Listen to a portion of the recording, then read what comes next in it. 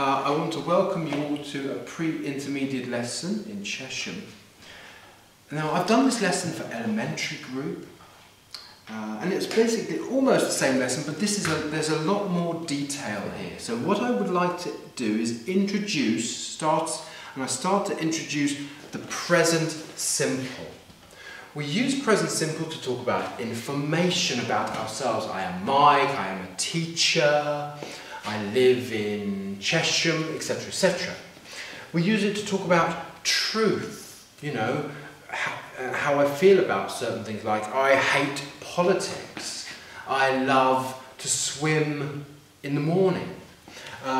We talk about lies. The earth is not square. You know, that's not true, that's a lie.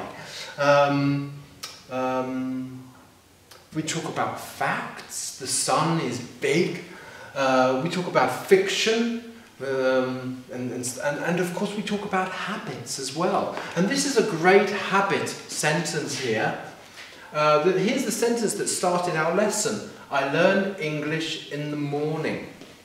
So what we decided to do is to structure the whole lesson around this one sentence. And we started learning questions you can ask. And you came up with 2 different questions for this one sentence. Somebody said, what do you do in the morning? Well, I learn English in the morning. And somebody said, when do you learn English? Well, I learn English in the morning. You're asking 2 different questions with the same answer, and it's great because they're looking at different aspects. The important thing to remember, look at this first. I don't learn English in the morning. This is the negative sentence. When we look at questions and negatives in the present simple, we have to remember to use the auxiliary verb do. And we also have to remember that the main verb is always present simple first person. And that's the same with questions, auxiliary verb do, main verb present simple. Same in negatives, questions and negatives. And that's exactly the same for the third person. When you ask a question, it's the auxiliary verb that changes and the main verb stays present simple first person. And the same for negatives. Even if it's he, she, it, it's the auxiliary verb that changes and the main verb stays present simple first person. The only change here is with the third person in the positive, where we say she learns English in the morning. It's got this S, or sometimes ES, or sometimes IES, depending upon what you're trying to say. So this is a good overview of the present simple, and here we were talking about a habit. Now, if you could move over here, Solène, just have a look at the top of this board here, sort of try to get this whole bit in. Don't need to worry about this bottom bit yet, but it's this bit we need to get in. We then took the same questions, the same positive and negative sentences, and put them in the past. And what did we realise? We realised that it's even easier than present simple, because past is what we're trying to focus on this term. What did I, you, he, she, it, we or they do in the morning? So it doesn't matter what subject you're using now. It's all this, the auxiliary verb is going to be the same in the past. The main verb is the same rule. Because you're using an auxiliary verb, the main verb is always present simple first person. The beautiful thing is, it's just the one auxiliary verb. We don't have to play about with it. What did I do in the morning? What did it do in the morning? What did we do in the morning? It doesn't matter. It's the same with this question. When did they learn English? When did you learn English? When did she learn English? With a positive sentence, same again. It doesn't matter what subject you use. We just have to remember to use the main verb in the past. This is the challenge. It's learning to use the main verb in the past. This is where you've got to learn the difference between regular and irregular verbs.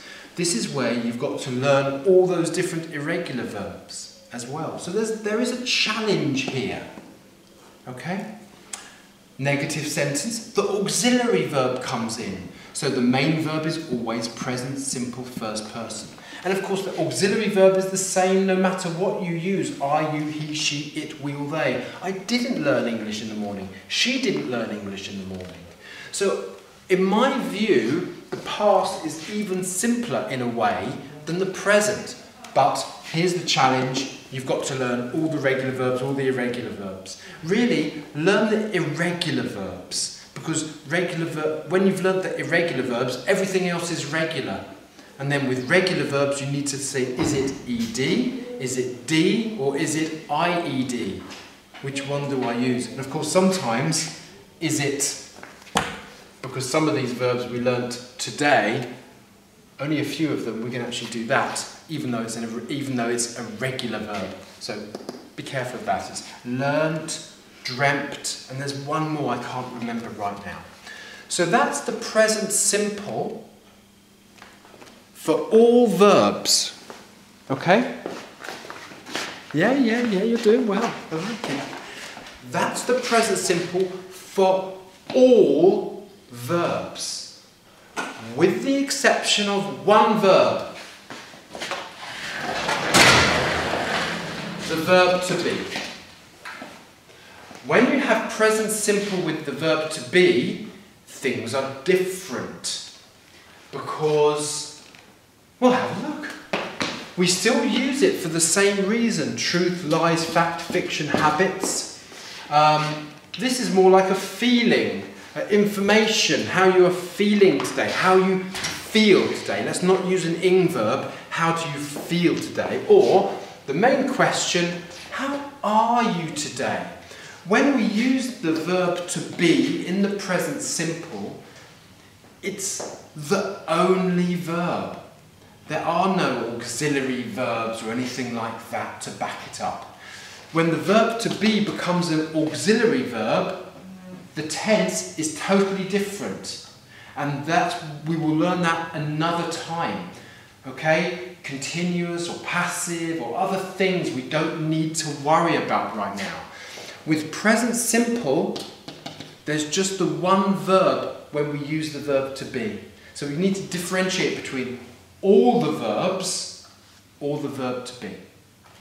Here's the question. How are you today? Well, I am very happy today. I am not very happy today. You've just got the one verb.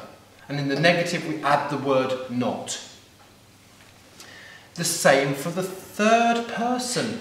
It's the main verb that needs the verb be, because the verb be has three different ways of using it in the present. You've got I am, you are, he is, she is, it is, we are, they are. Three different ways, and it can confuse people sometimes. How is it today? It is very happy today. Maybe, how is your dog today? To put it into context. Oh, well, it's very happy today. Or it's not very happy today, it hurt its leg, or it had to go to the vet, I don't know. But basically, in the present, we just have to use the verb to be, and then an adjective, or a noun, or an adjective and a noun. There's no other verb, really, here. Okay? We use present simple for the same reason, we're just using the verb to be, and it's different to all the other verbs in the present. In the past, it's a little bit easier. Try to get this part of the board in here. We change the main verb. How were you yesterday? Oh, we changed this just to give it a bit more context. That was a good idea, by the way. I like that idea. I was very happy yesterday. I was not very happy yesterday. Question word with the main verb and the subject, but just the subject and that main verb. There are no other verbs in the sentence. And with he, she, it, we still use the same structure. How was he yesterday? Well, how was she yesterday? She was very happy yesterday, or she was not very happy yesterday. So the verb to be is different in the past because there are 2 different ways of saying it in the past and 3 different ways of saying it in the present. I am, you are, he is, she is. So 3 different ways in the present, 2 different ways in the past. So, gosh, I can't think of anything more to say. I thought I had loads of stuff to say. But that's it really. Don't forget, we use past simple to talk about things that have finished in the past. That's the reason we use it. Completed actions. Now, oh yes, homework. Okay, this is really... No, I want you to record the homework. The reason I want you to record the homework is, what I'm hoping is that people will share this video and everybody will do their homework all around the world. So... You're optimist. I am an optimist. I am. See, I am an optimist. You are an optimist. Present simple. Information about me. I am an optimist. Okay, back off a little bit. I'm going to just turn the board for a second. Keep filming. Here's your homework, everybody. The homework is, every day, I would like you to write the information on all of these boards. Not just look at it, I want you to copy it every day, like a mantra. So you've already got it written. Yes, write it again, and as you are writing it, say it. Just once a day for 1 week. So we start with present simple, first person, third person, using the verb, in this case, do or learn. And then past simple, same questions. Then, when you've done those, you know, the present simple, first person, third person, and then the past simple, first person, third person, do exactly the same. Oops.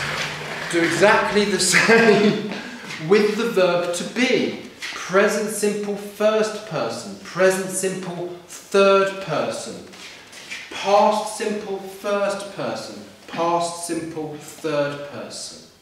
So you don't have to write anything new, but you have to write it every day for 1 week. And as you're writing it, when you've written each sentence, repeat the sentence. Try to make sure you get all the words in. Once you've written it, sometime during the day, if you could look at it and repeat it, that would be great.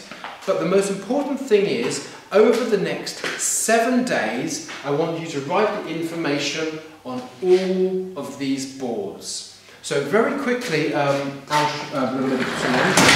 you could just quickly film this board really nicely so that people at home can see the board. You've already got it written down there. The good thing is maybe every day, write on the day of the week that you've written it, so that you know, aha, at least I did it today. And then next week, I can just ask you, did you write it? How many times did you write it last week? Then just film the top part of the board for the present simple.